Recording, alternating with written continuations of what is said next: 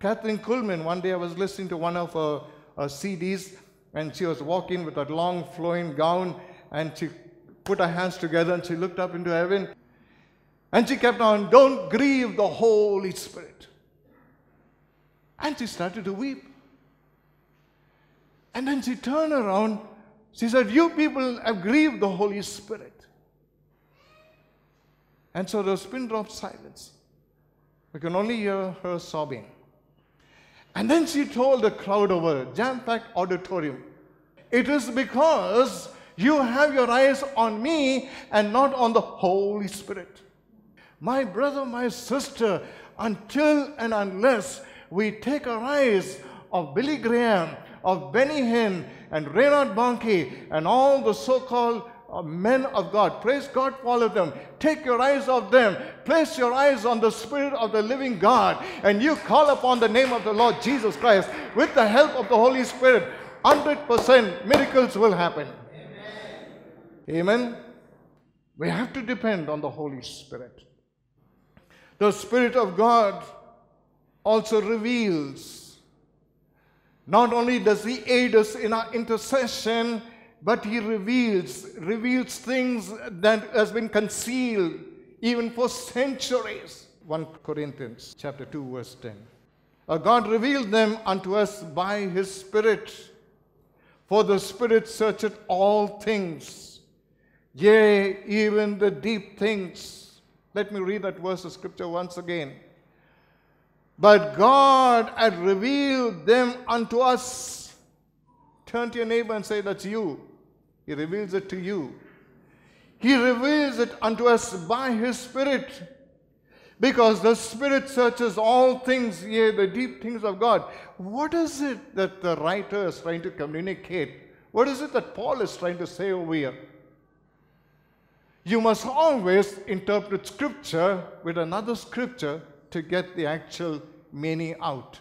So if you read that verse of Scripture not knowing what that Scripture means, that will only create confusion. So let's go to chapter 64 of Isaiah. Okay, let me read verse 4. From since the beginning of the world. Look at that word over there. It means right from even before creation. Since the beginning of the world, men have not heard, nor as it perceived by the ear, neither at the eyes have seen, O God, besides Thee, what He had prepared for them that waited for it. My brother, my sister, it was like a seal being put over the mysteries of God. It was not revealed to anyone, not even as men heard it or perceived it in their hearts, the things that God had in store for them that wait for Him and love Him. Now, Paul, the writer over here, says in verse 10, but God had revealed them unto us by His Spirit. For the Spirit searcheth all things, yea, the deep things of God. What is Paul trying to say over here? Look at the previous verse, verse 9. For it is written, eye had not seen, ear had not heard, nor has it even entered the heart of man, for the things that God had prepared for them that love Him. So Paul is quoting Isaiah chapter 64, verse 4. But what Paul says in the next verse, it says, but God had revealed them unto us by His Spirit. What was concealed? What was a secret? What was not revealed? Can you imagine the Old Testament saints yearning to see the things that God has in store for them, but were not able to see it? It was concealed from the beginning of the world. But we thank God today that the church has the privilege to have a revelation of what has been concealed to be revealed to you today. Amen. Now, this is not some story over here. This is true. And God wants to reveal. And my brother, my sister, you can have a lot of things revealed to you. Okay. Go to chapter 14 of the book of John, verse 26. But the Comforter, which is the Holy Ghost, whom the Father will send in my name. How many of you believe? Not sent, He is sent. This was talking about future tense. When Jesus Christ was talking to his disciples, he says the Father will send. That means it had not yet happened. It happened on the day of Pentecost. But for you and for me, we are not saying the Father is going to send. The Father has sent. So let me change the tense over here. But the Comforter, who is the Holy Spirit, which the Father has sent in my name, he shall what? Teach. My brother, my sister, Pastor George is not your teacher. The Holy Ghost is your teacher. Can you say amen? Let every man be a liar, but let God be true. Amen? Now, I'm not saying I'm a liar. The Bible says, trust the prophets and the words of the prophets, and you shall prosper. Believe the man that preaches the word the way it has to be preached. Amen. Today we have a lot of flaky stuff happening. A lot of wrong teaching, wrong doctrines. My brother, my sister, somebody once said, light can go halfway around the world before truth has put on his boots. Amen? So that's what's happening. So this verse of scripture, let me read it again. Who will teach you all things, not some things, not few things, not some of the things, but all things. All things means? That's right, all things. All things, and bring all things to your remembrance whatsoever I have said unto you. To me and to you, this is not a mystery book. It's a book of revelations. Amen. Mystery no more concealed, mystery revealed. He'll teach you all things and bring all things to your remembrance whatsoever I have said. Now, you take that word said, whatever I have said, it comes from a Hebrew word called davar, which simply means when you read this book, it is a lot of things that has been said. You're reading the sayings of Jesus. But on the other hand, the word davar means what is being said is also what is being saying. He's saying it right now. Amen.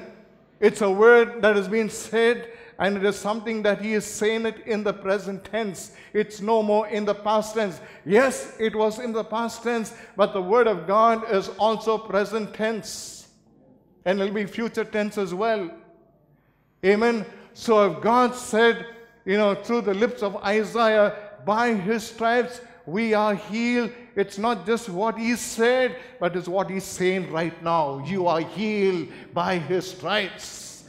Whatsoever you lay your hands upon, it shall prosper. It is not what is being said. This is what he's saying to you right now. Whatever you lay your hand upon, it will prosper.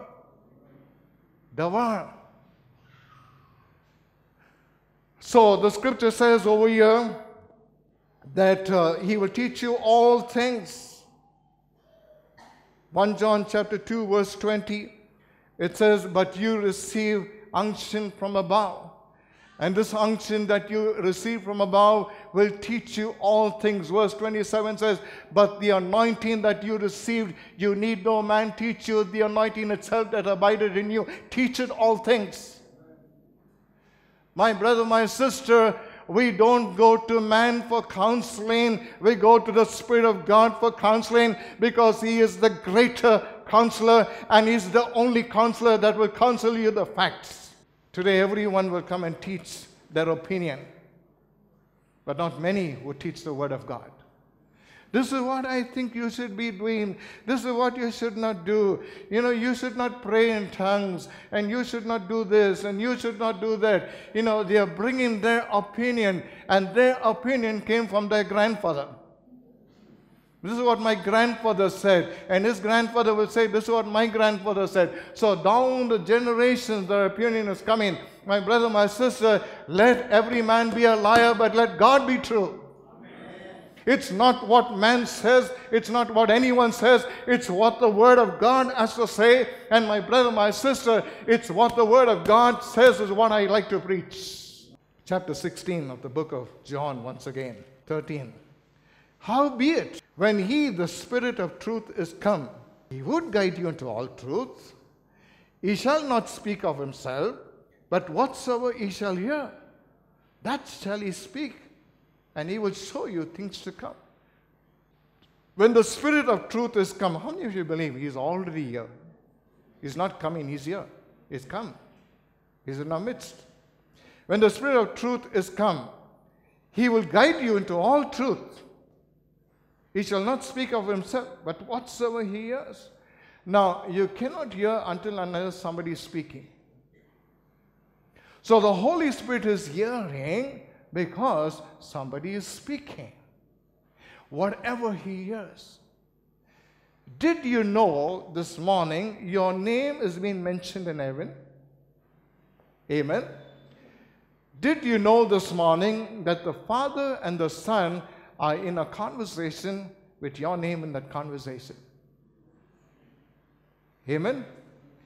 This is what God is saying. Or this is what he could be saying or would be saying.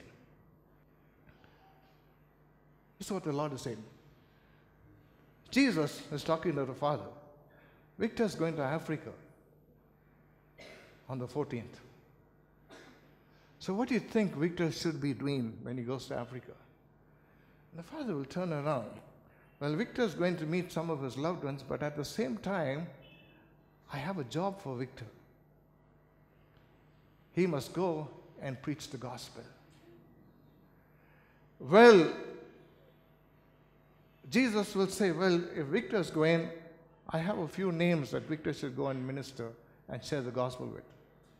I mean, what I'm telling you is facts, because when you read in Acts chapter 16, the names are mentioned over there. Don't go to Mysia. Don't go to Bethany. Go to Macedonia. There's a call for Macedonia. Amen. Paul knew it because the Holy Spirit revealed it to him. So now Victor has no clue. He's off to Africa on Saturday. But as he's traveling to Africa, God Almighty in heaven, along with Jesus, are having this conversation. Who's hearing the conversation? Not Victor, the Holy Ghost. Whatever he hears, he's listening. He comes down and he comes to Victor. Victor now is in prayer. The church prayed for him. He comes to Victor. Go and minister to your uncle. Whatever he heard, he revealed it. So Victor goes in his mind.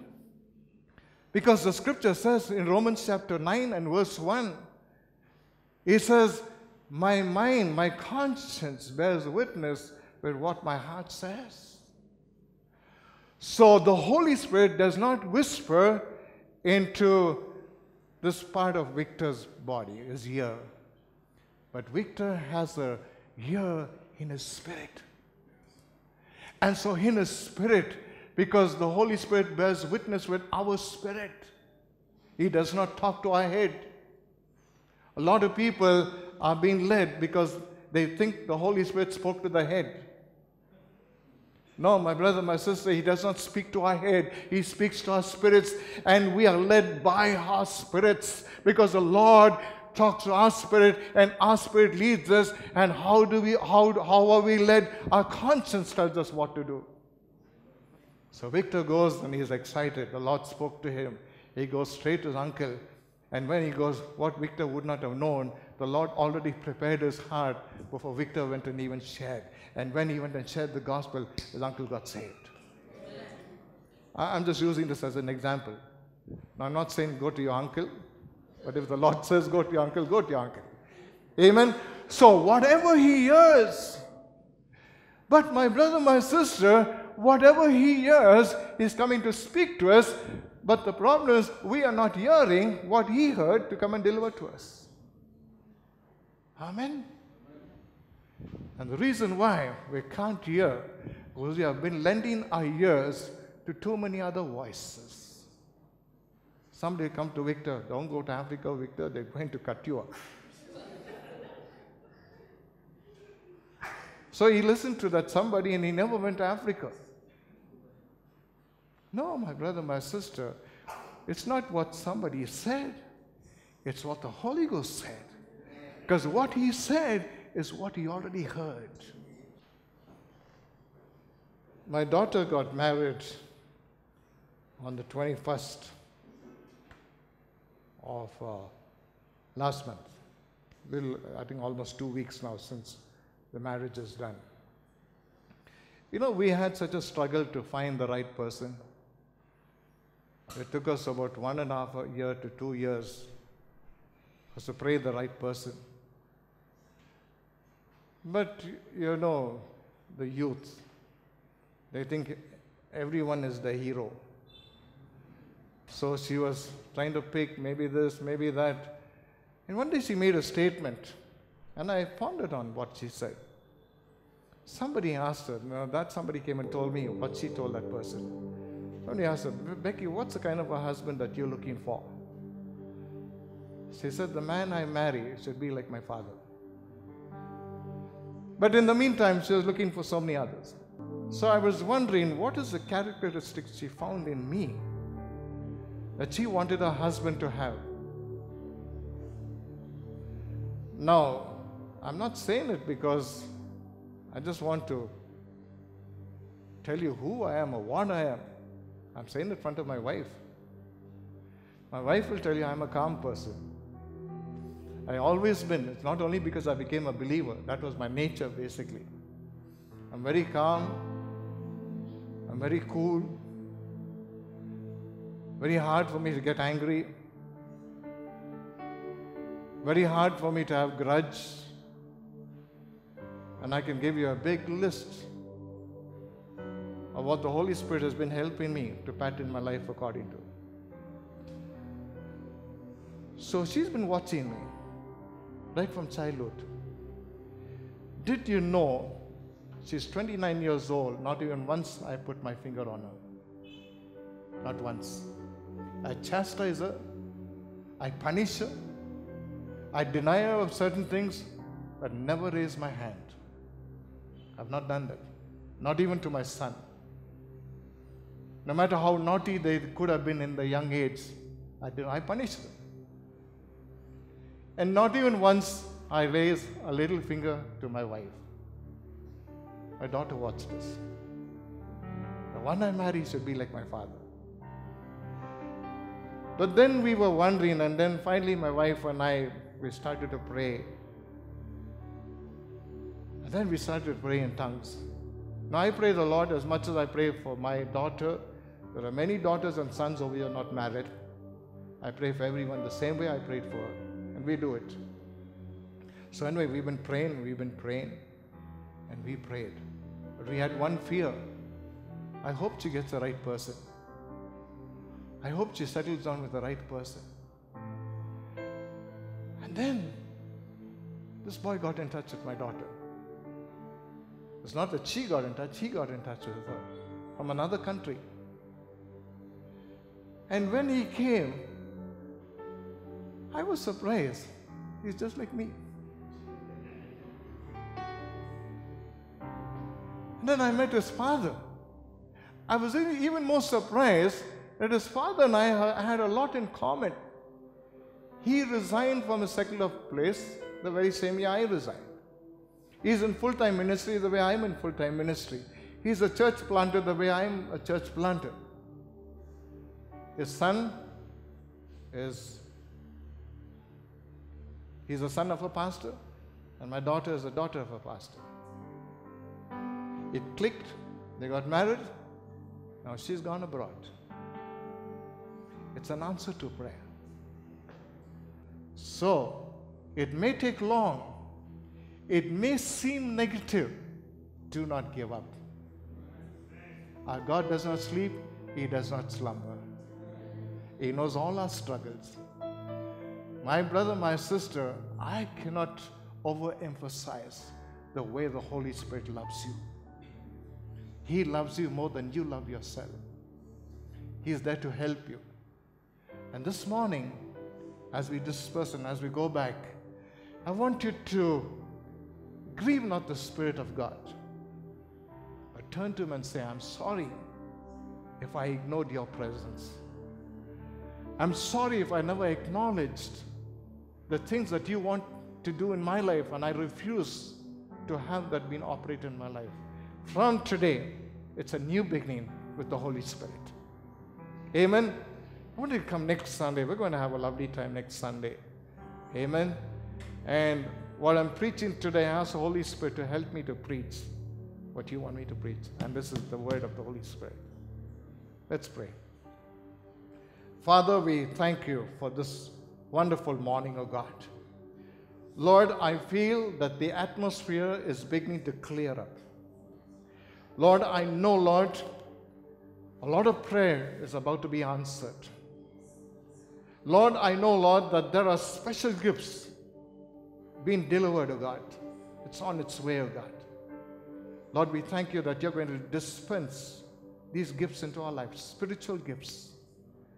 Father, we thank you, Lord, for this morning that we are never going to be the same, because this day is a day of transformation in our lives. Father, I commit, Lord, thy people into your hands, and I ask you, Lord, this morning to cover them with your blood. Father, minister, Lord, to each one of us throughout this week until we come back, Lord, on Sunday, Lord, once again to learn of you, Lord, and to receive, oh Lord, a fresh touch, a fresh anointing from above, oh God. Thank you. We give you the praise, the glory, and honor. In the name of Jesus Christ we pray. Amen and amen. Now may the grace of our Lord Jesus Christ, the love of God, the sweet fellowship of the Holy Spirit rest and abide upon each one of us this morning and always. Amen. God bless you. Go in peace.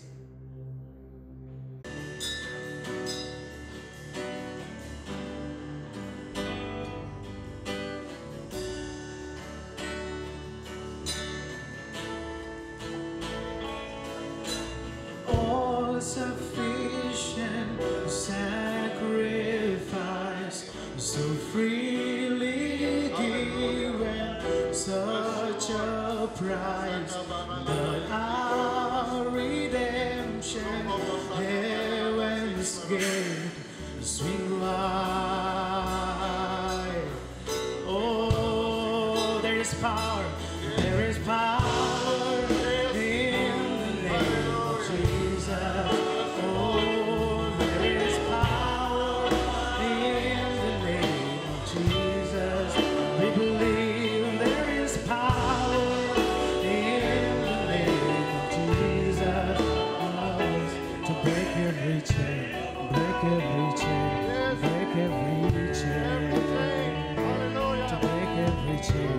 Break every chain,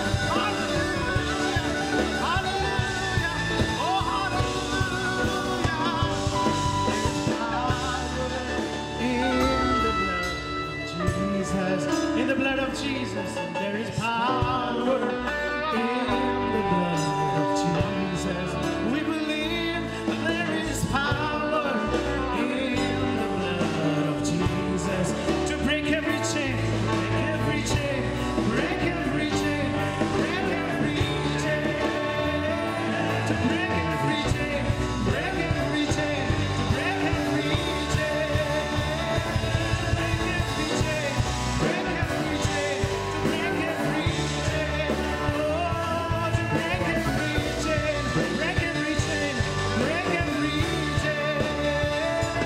There's an army rising up, oh, we believe there's an army rising up. We confess there's an army rising up. Oh, to break every chain, break every chain, break every chain, break every chain, break every chain, break every chain, break every chain, break every chain, break every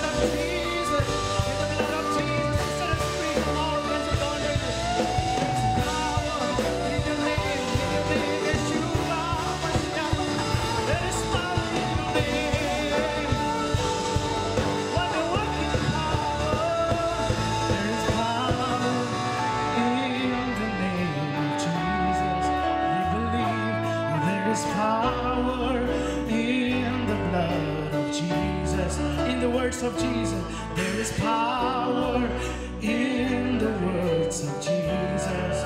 Oh, to break every chain, to break every chain, to break every chain, to break every chain, to break every chain, break every chain.